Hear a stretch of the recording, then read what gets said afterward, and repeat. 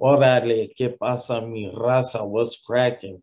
Today is Sunday, February 28th, 2021. We're going to talk about Snitch 9. I guess Snitch 9 is accused of cracking a stripper over the head with a champagne bottle. Man, this clown is always doing some lame ass shit. Excuse my language, but yeah, this dude, he really, you know, to be honest with you, I thought part of his parole, when I could have swore I was reading up on when he first snitched and all that shit, they were talking about when they were gonna let him out, that part of his parole was he wasn't gonna be able to be trolling people and shit like that. But I mean, right now he's like one of the biggest trolls out there, trying to start shit with some rapper, some shit. Yeah, this was done by, it was actually published February 27th, yesterday at 2:32 p.m. by Brandon Caldwell. All right. And it goes on to say about 6IX's time in Miami may have resulted in yet another legal incident to hit the Brooklyn rapper. TMZ, the Zaza rapper, was sued by exotic dancer Alexis Salaberrios on Friday. It sounds like the Puerto Rican last name to me, but it don't matter. Still, part of the Latin community. Friday, February 26th, claiming 6IX9INE hit her with a bottle and missed. So, okay, there again, how do you hit somebody with a bottle, but yet you miss? That doesn't make any sense. So, okay. His actual target, a heckler who called him out for snitching in 2019. Heckler. Damn, that's crazy. And then, of course, he got him right here on his Instagram, all rainbowed up and shit. This fool got more rainbow tattoos on him than, I don't know, man. He almost looks like a goddamn box of Fruity Pebbles or some weird ass shit, but I shouldn't even say that shit. This dude's a clown, man. And it's unfortunate that he even has to be Mexican descent, because he just makes our people look bad. But according to the lawyer David M. Tarlo, Salaberrios was hit with a champagne bottle. Okay, there again, how was she hit? But at the beginning, they said she missed, or he missed, and required several stitches in her head. 6IX's attorney, Lance Lazaro. That kind of reminds me of Operation Repo, Vince Lazaro. Remember that big old dude?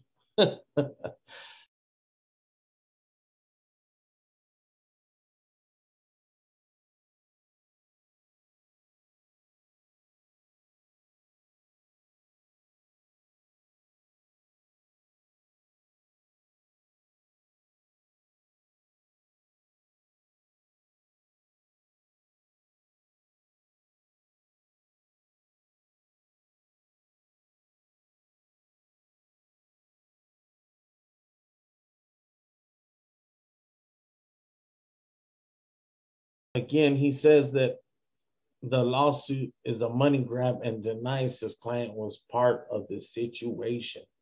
Now, I don't know. Here we go. Let's get with the business. There are video cameras in the establishment. So obviously, there's going to be video footage in that type of establishment. I mean, come on now. Lazaro told TMZ it's an attempt to shake him down.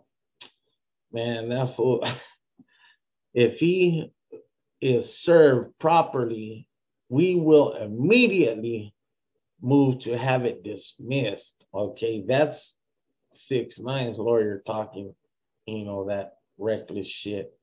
And I guarantee you, man, if they got footage of that dude throwing any type of bottle, they're gonna get his ass. The fallout from 6ix9ine's latest legal case is to be determined, but his actions online have led to the close to him being affected on Monday, February 21st. His ex-girlfriend and mother and their child, Sarah Molina, shared on Instagram how she and her daughter have been threatened online and in the real world due to 6ix9ine's annex, man. So this fool's even putting his own kids in danger because of the way he acts. And wasn't that part of this clown's federal probation? I mean, come on now. I could have swore they told him he wasn't supposed to be on that shit trolling like that, man. And at the end of the day, I really don't give a shit. But what it comes down to is that he's gonna get his kids and his, his mom, all them people hurt because of his lame ass acting stupid. At the end of the day, we can all say that he clearly is on a mission, Molina said, for the people who have the nerve to DM me all about this stuff going on.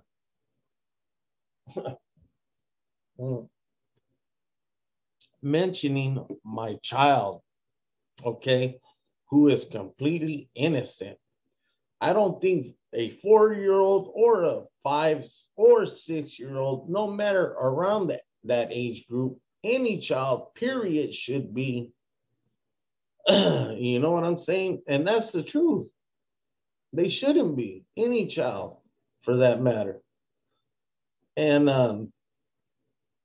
then it goes on to say about his daughter, so innocent. Let me see. So innocent. She don't even know she's beginning to be called a B online. I'm not even going to say that word, but it actually says it. And you know what? That poor little girl, man, just because her daddy's a damn rat and he still acts like a clown, he's going to get his family hurt, man. Because you know what's going to happen? Like they always do. This is what happens, man. And everybody knows this shit. I ain't giving up game on that. Everybody knows if you're streetwise. If you're not, you're not. But if they can't touch you, they're going to touch somebody. You better believe that. Whoever's the closest to you. So, this fool, that just goes to show that he don't know shit. He ain't streetwise. He don't give a shit. He thinks because he has all that security, he's being selfish because he's just thinking about himself, man. I'm serious. This dude, honestly,